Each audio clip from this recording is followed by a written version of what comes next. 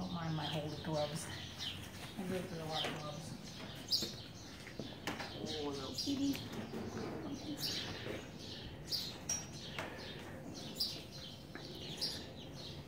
Is she hard to get to drop her head? Used to be until I got a new bit. Both sides, really, bilaterally. She's tender. She's real tender over that hip. She still rides kind of high-headed and we get her. Well, just looking at her, kind of eyeing her up, she what we call inverts her frame. She kind of wants to suck her back down a little bit and get that head up. See how her neck kind of bubbles out there? I call it turkey neck. It's not a technical term. It's just something, it reminds me of a turkey. So I call it turkey neck. It's just where she's actually kind of build up muscle from sucking her back down in and kind of arching away from the saddle. Up on the left in her atlas, she can be rotated or pronated. She's rotated and she just slightly pronated in over here on the right side.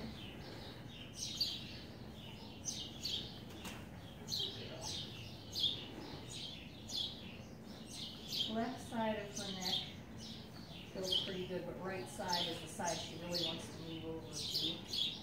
So left must be her stronger. Nope, her right. She's a right horse. She's a right side. Well, this is the way everything's going. So that's the side that's pushed to there. So she's going to try and compensate with that side. When I'm riding her, all she wants to do is pick up the right legs. Hates the left lead. Do you know, now shoulders can be out, up, or forward, or a combination of. Left shoulder is the one that's out. She's just a hair forward on that left side. Knees are pretty level, feet look really good up through there, so that's really not an issue. About, and I don't know the exact percentage, but they say about 80% of the time, the side that their hair goes to is their best side. Just a little tidbit for nothingness, but just a little piece of information that it's on the right. So. And that's her right. 9 times out of 10, it holds true. I mean, every once in a while you get a horse that kind of throws you a curveball, you know, and doesn't do anything like what we think they should. I didn't get my mini and her hair's. Yeah, well, then you have that, yeah. Then you can't even tell which side they go, but that's just something that I've learned over the years. Okay. As far as her spine goes, again, she really moves a lot to the right. She's kind of moved over that right side, so that's the side she's really kind of pushing to work a little bit harder. Oh yes, it's not too bad though. I've had far worse. They're all starting to shed. It's that time of year. It's so close.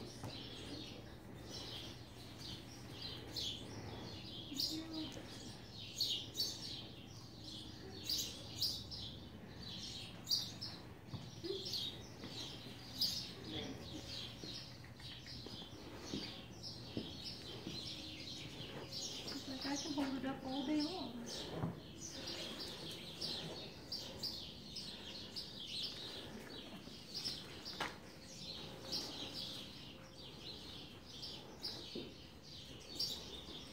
Way down on the left, as far as her pelvis goes, and even her sacrum. Femurs feel really good back through here.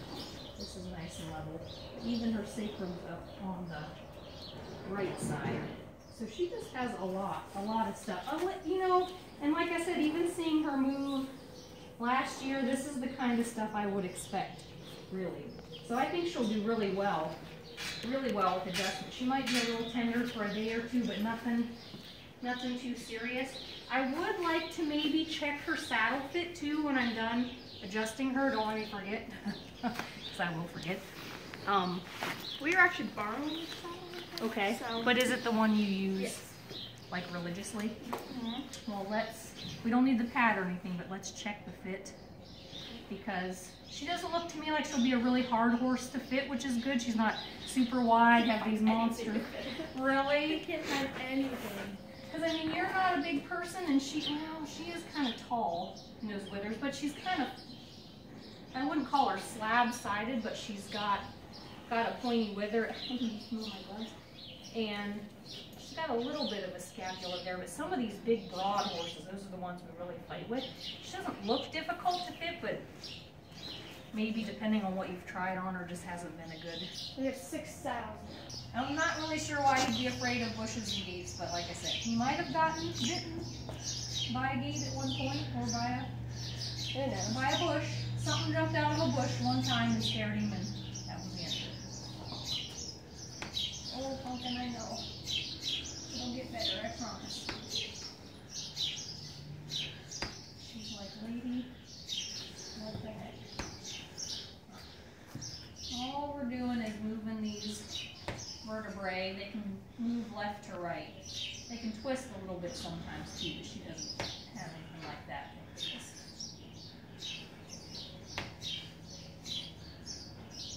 gonna move them back straight.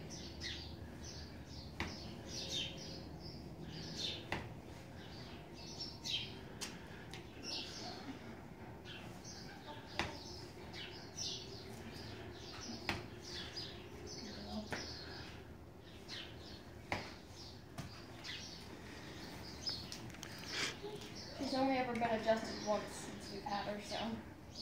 Well, she's due. It sounds like you do a lot, which is great. But life happens. This is normal kind of stuff.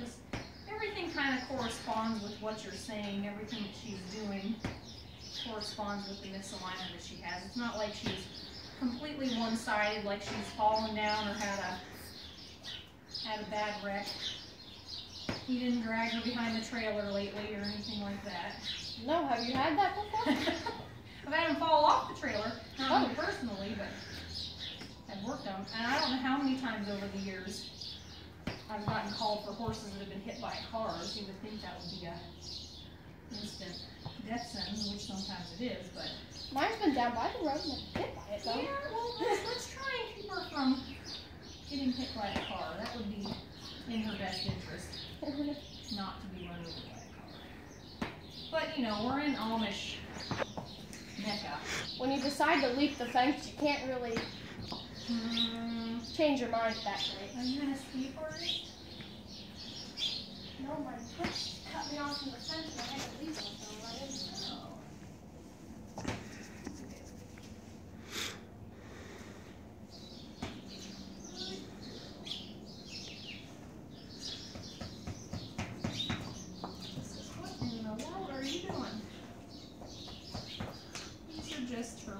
Vertebrae. They can float a little bit. I use that term lightly. I don't mean they're bobbing around in there like a buoy, but they can raise up if they've had any type of trauma and just kind of tap them back down because they're not anchored on the sides with the ribs like the thoracics.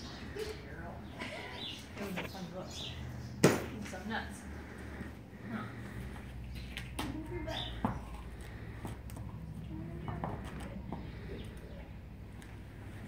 She's awfully cute. So what all do you do in Yeda? The ranch riding? This is my first year in it, so I just am doing the horsemanship. And she's lucky, she doesn't have to go. These are her weekends of break. Oh, you have to go ride other horses, don't you? Yeah. We didn't have that stuff when I was younger. We could open show and we had 4-H. That was about it. There wasn't a whole lot in the way of choices. Now you guys have IEA and IHSA and all these letters that I can't remember what they stand for all the time.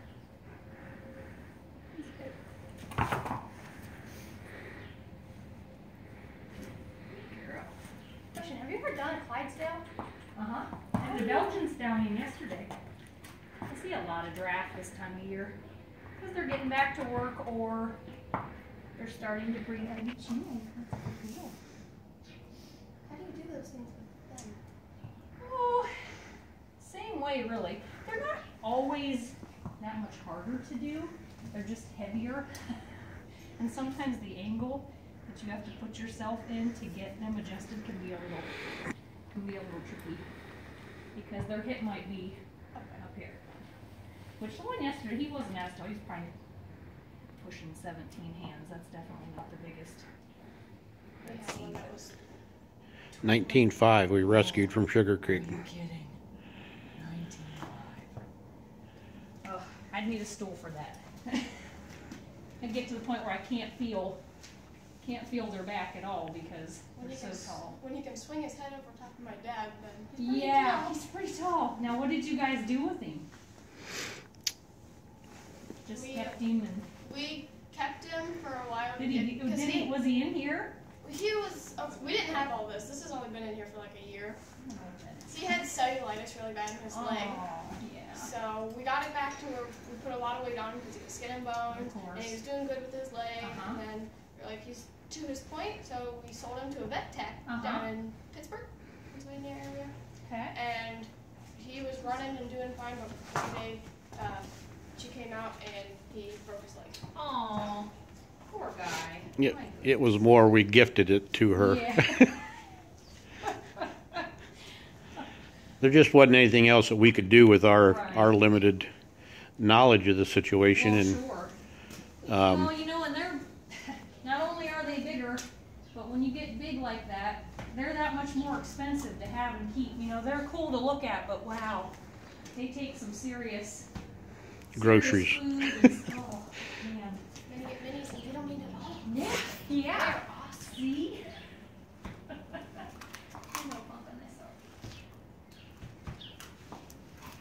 Stop pounding on my butt, lady. I thought we were friends.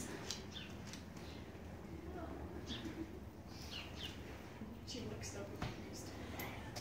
You get that? Like, darn it. Thought we were done with the hammer.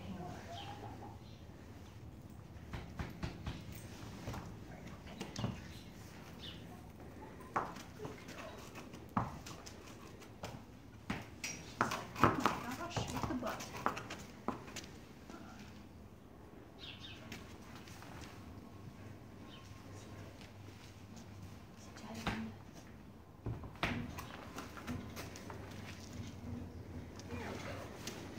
Goodness.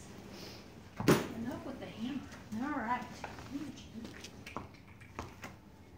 I might have you hold her. Okay. Just kind of stand her out here. She doesn't have to really go anywhere. Shoulders, she's just going to stand back and forth. Doing that, we'll just turn her either way is fine. So she's ready. Big girl. You're not leaving your best friend, don't worry. Or your best friend's not leaving you.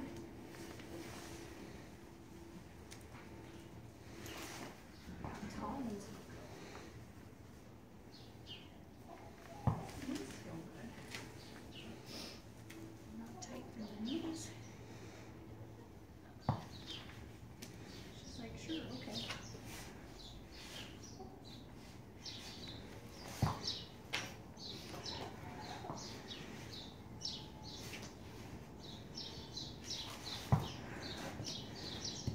I feel like a ballerina.